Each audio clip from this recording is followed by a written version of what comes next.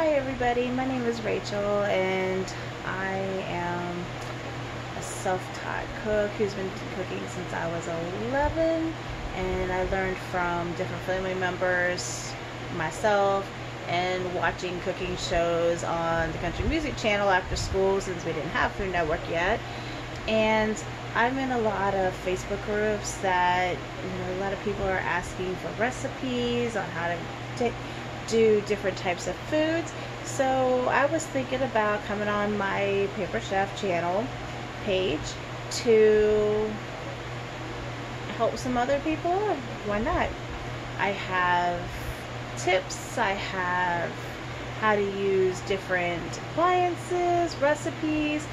We're going to break down a lot of different things on cooking, and I want to start with just some of the basics, like my favorite appliances, making menus, you name it, we're going to try it, okay?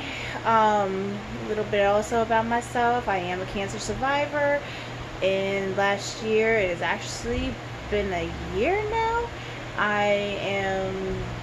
Since I was in the hospital, I could have died from my diabetes that I didn't know I had.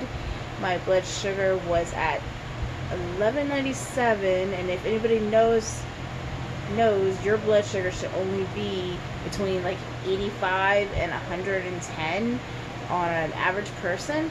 So I don't know how I was still alive, but I'm here. I've beat breast cancer, I am working on the diabetes, and I'm doing extremely well. So some of my recipes are going to be kind of keto friendly, diabetic friendly, a little bit healthier, some are not, because I do have a family that lives in my home with some kids, and they don't always want to be the healthy ones. So we're going to do that. I do have 3 beautiful, big, huge dogs that do like to make their presence known, and sometimes when I'm making videos, as well as my great niece and my great nephew, who are 6 and 5, and they love helping in the kitchen, and they want to be, well, the older one wants to be a cook when she grows up, so now she's a chef, but she wants to be a chef when she grows up. The little one says he's the sous chef, and so he's learning too, because I feel that you're never too young to start teaching your kids about proper cooking, how the kitchen works. I started out, my twin nieces, who are now 12, they started out in the kitchen with me, as well as their grandma Jet, when they were like 2. I had them zesting lemons, we've made pupusas, we would do shrimp scampi. They learn early, and when your kid is involved with making the food, you get a lot of chances that they'll start trying different things, and that's what we're trying to do. Have food that you don't be making chicken nuggets every night. And yes, I know little kids like eating chicken nuggets every single night if they could. My littles in my house are the same way, except for my niece. She is a fanatic about spaghetti sauce. So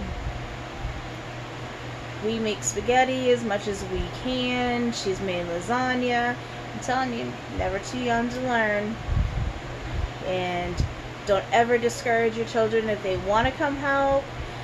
Just, no matter how big of a mess, how crazy it is in the kitchen, just take the time and teach them, because it's a skill everybody really should have.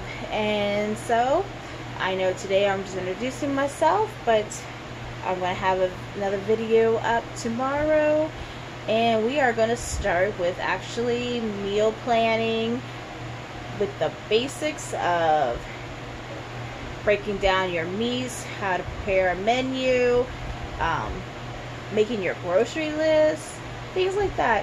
So stay tuned for tomorrow, and we will continue this series and get a lot of you either acquainted with the kitchen or more acquainted with the kitchen, and we're going to start making some good food, because that's what it's all about. Let's make some good food in here. Some of the recipes I have are from Pampered Chef. Some of them are my own. Some are just things I've learned over the years. Stay tuned tomorrow. Thanks.